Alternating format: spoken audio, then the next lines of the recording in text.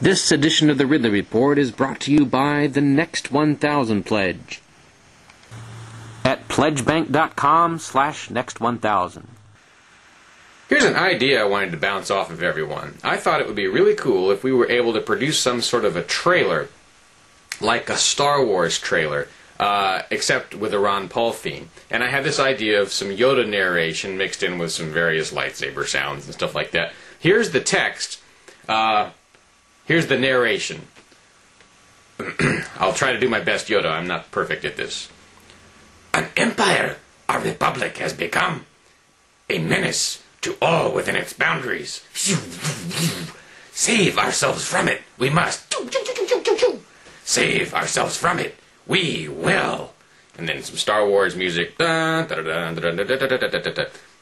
This is beyond my editing capabilities, at least with the equipment that I have now. I'm curious if there's anyone out there who'd like to edit something like this. I can provide some of this, and I have a script written. Anyway, just check the video description, and I have a link to the script. You may find it interesting. Next 1000. The half-dozen Ridleographers I've trained in New Hampshire continue to spread across the state and get better and better at what they're doing. When first I came to meet you on those. This is John Connell of Salem. I don't have any shots of him actually shooting video, but he sure is shooting a lot of it. John's YouTube channel, PHONH John, is already showing a lot of his work. He's shot 13 videos in just a month or so since I've trained him.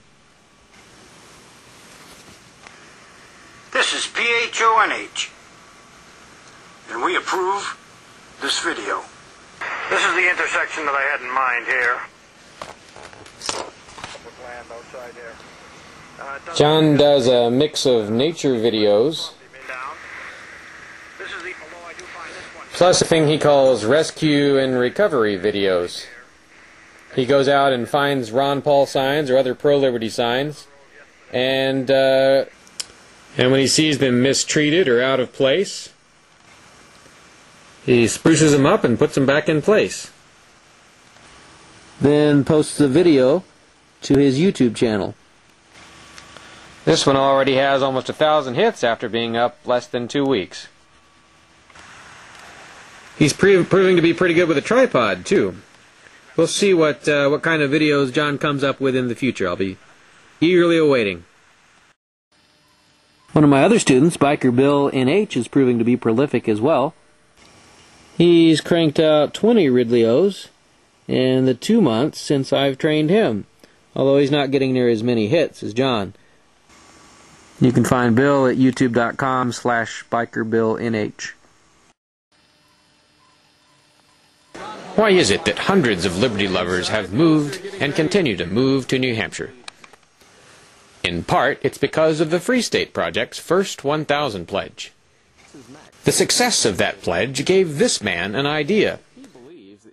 Max Abramson of New Hampshire is starting what he calls the Next 1000 Pledge, designed to get another 1,000 Free Staters into New Hampshire by 2011. To find out more, visit pledgebank.com/next1000.